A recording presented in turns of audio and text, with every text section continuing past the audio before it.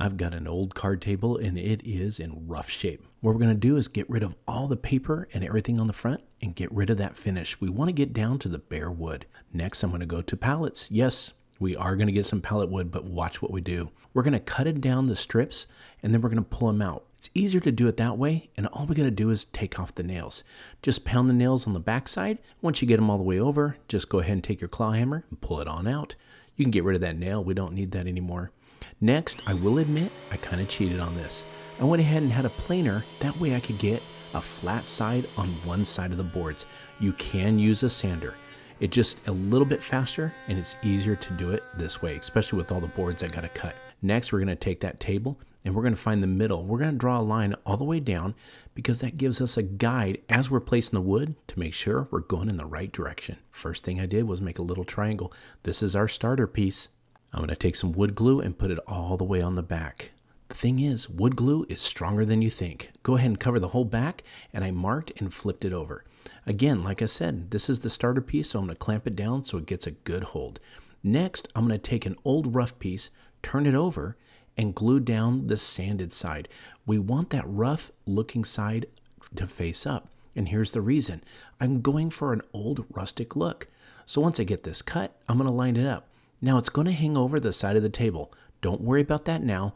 What we do want to line up is the joints on the top. See how those are lined up? And then I'm going to alternate some of the sanded side with the old rustic side.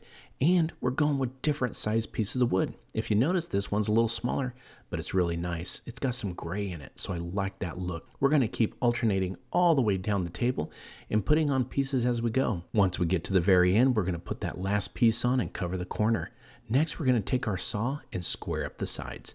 I used a guide to go ahead and use it on my saw. I want square sides all the way down. Once those sides are squared up, I'm going to put some trim pieces on. I use new wood for this instead of the old rustic stuff just to give it a nice look. I'm going to brad nail those in and glue them and give it a nice trim on the sides. These are about 3.5 inches wide. Once it's all glued up and dried, I'm going to use some clear polyurethane. Now, I went with a semi-gloss on this, but you can go with just a satin if you want. It looks a little messy, but trust me, you can't go wrong with polyurethane. Just put it on 4 coats. Once we get it all set up, look at this beautiful table. And the great thing is, not only is it beautiful, but it still folds up. That way I can fold it away and bring it out when guests arrive. It can be an extra place setting or a dessert table. I think it turned out absolutely amazing. And the great thing about it is I took old pallets that were free, an old table that was free, and just a labor of love to turn it into this beautiful work of art. I hope you like this new upcycle pallet table as much as I do. I've got an old folding table that needs to be resurfaced, and I was inspired by Lindsay from repurposeandupcycle.com. As you can see, it's full of stains and paint from all the stuff that I used to do on it. First thing we got to do is get it cleaned up. We don't want any dust or any imperfections on it. Just wipe it off, make sure it's dry. Next, we need some liquid wood. Retique makes a perfect product for this.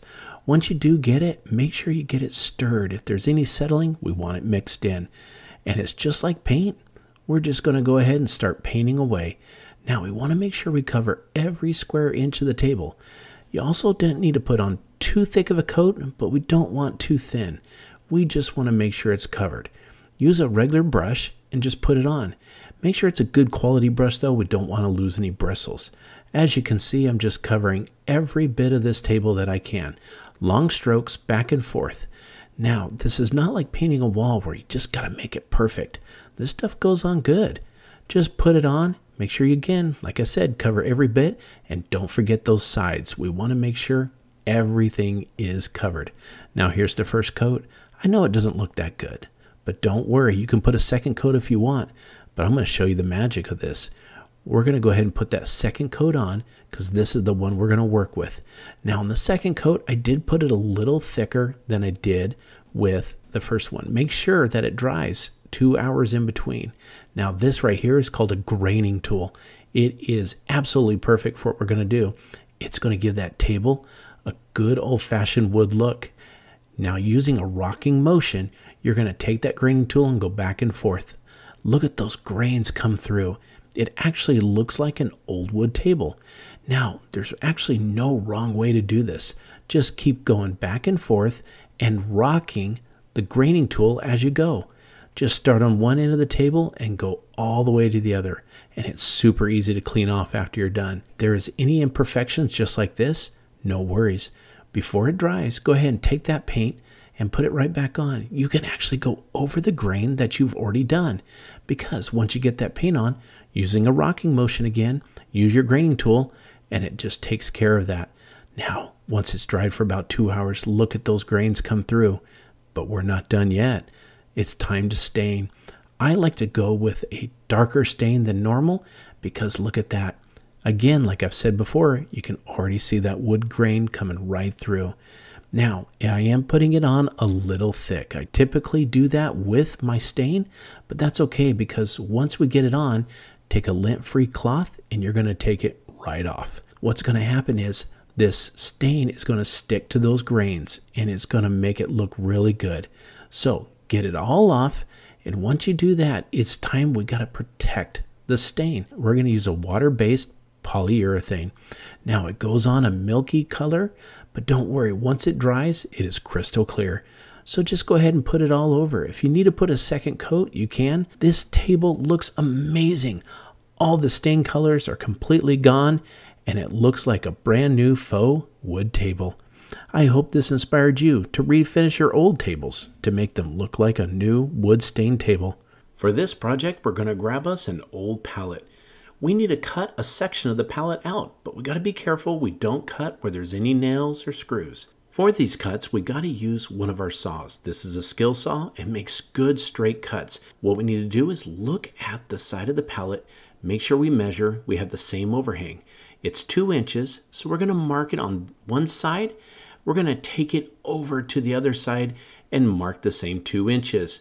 Let's go ahead and grab a board and make a nice straight edge. This is going to be the line we cut on. Using the skill saw for this one, because it cuts straight, we're going to go right down the line. Don't forget to use some eye and ear protection anytime you're using a saw. Once we get it all the way cut through, we want to make sure that we get our area nice and clean, but we got to separate these units and we've got to turn them over.